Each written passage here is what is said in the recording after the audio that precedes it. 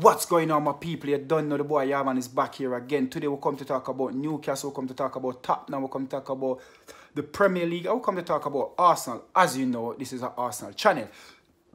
More like a football channel, sorry. So anyway, don't forget, like, share and subscribe this video, because you don't know we're there here trying to make everybody happy, trying to push out as much news that we can, push out anything that we know going on in the Premier League. It doesn't matter if it's not even have to be with about Arsenal, it's just the Premier League on a whole. We will just let you know what's going on, because it's good to know what's going on in and around your football club as well. But moving forward now, we're going to talk about Newcastle. As we know, Newcastle have going to be sell. Mike Ashley decided to sell Newcastle at the moment, and Newcastle is up for 300 million, and that's what Mike Ashley looking to sell. I believe everything is done, the paperwork is in, and the Premier League is looking and the personnel who's going to own the club, which is going to be 3 owners, but majority of the shareholder going to be the Abu Dhabi, and it's going to be Amanda, and it's going to be the Ruben brother. And Amanda and Ruben brother are going to have 10% stake in the club. So the Abu Dhabi company going to own 80%. But even though we are getting new owners and stuff like that, if it was for me, I would look at it as really something to really look into more deeper and see where Newcastle is going. If it was going to be the Abu Dhabi who, they are the company who own Newcastle on their own, we would have been in like, the worry would have been up there. But for me, I'm no expert, but I'm just thinking, because we have the Ruben and Amanda who own 10% each, is they going to have enough money? Because as you know, where Chelsea and Man City or their owner just take the club and then take the club from 0 to 100 in space of no time.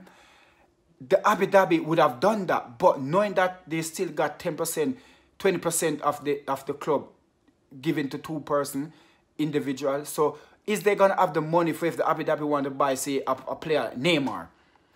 Remember, Ruben and Amanda have to have money as well to put in to buy those players, to put them on the table. We don't know how much money they got. So that is something where it's a little bit, you know, in the little bit iffy for me. But the Ruben and Amanda was the one who come in where Mike Ashley decided that he was going to sell to the Abu Dhabi. If it wasn't for them, maybe Mike Ashley wouldn't really sell. And as you know, Newcastle fans need to see the back of Mike Ashley's, like, oh, Arsenal want to see the back of Cranky. So this is where the Newcastle is. But remember, there's still a force to reckon with. And Arsenal have to look. And Arsenal have to make a move. Moving on to Arsenal. As you know, Newcastle is going to sell. Abu Dhabi going to come in and own them. Yeah. So we believe now is the time, because we never act when Abramovich come in with Chelsea. We believe, oh, it's not going to really affect us. Boom, it did. We never act when the Saudi prince them come in for Man City.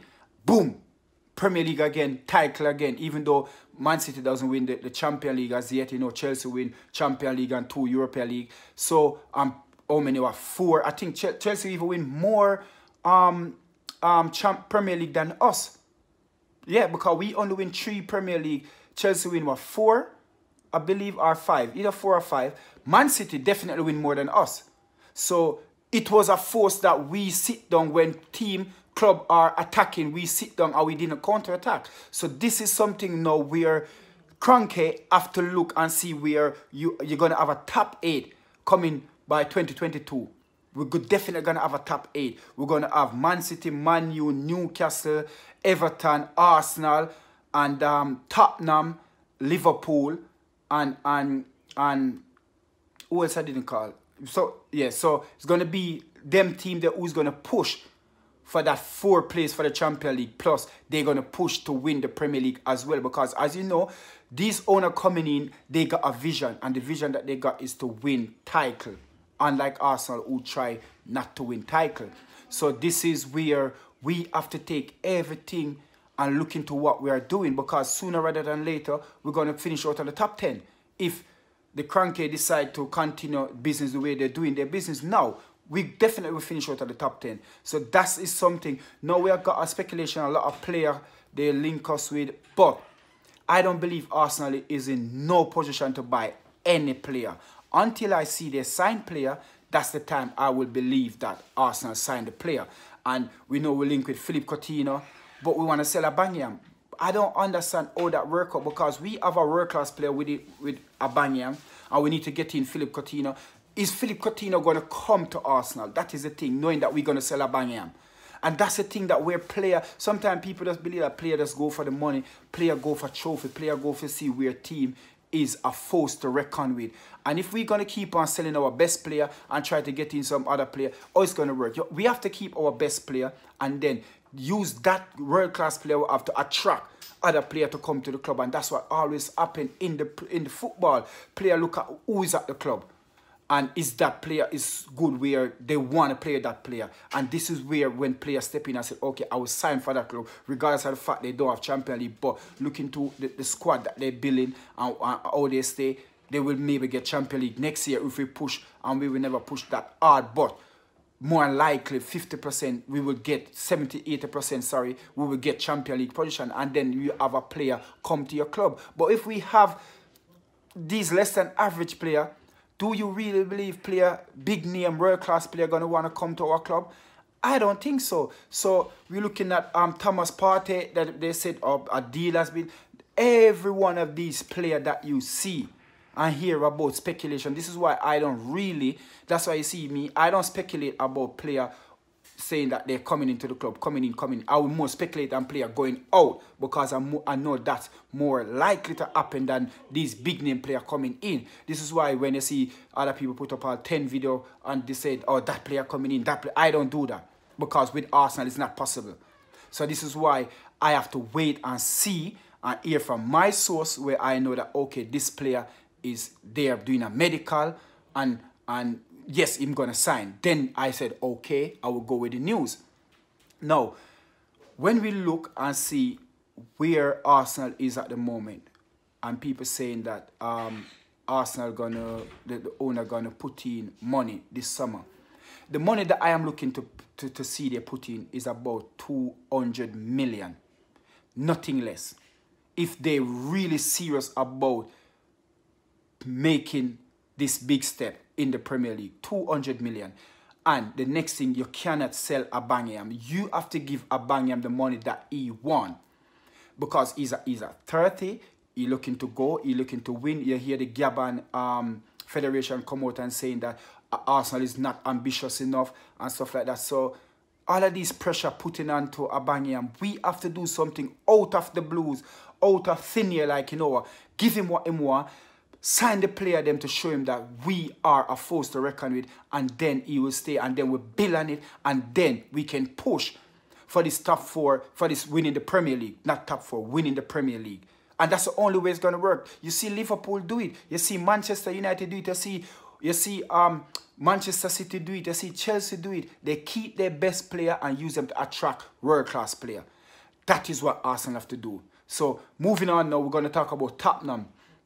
As you know, Tottenham has sacked Pochettino, and now they come out and asking Pochettino to take a pay cut. But going back, we have to look what Pochettino have done for Tottenham. Remember when Pochettino come, Tottenham was nobody.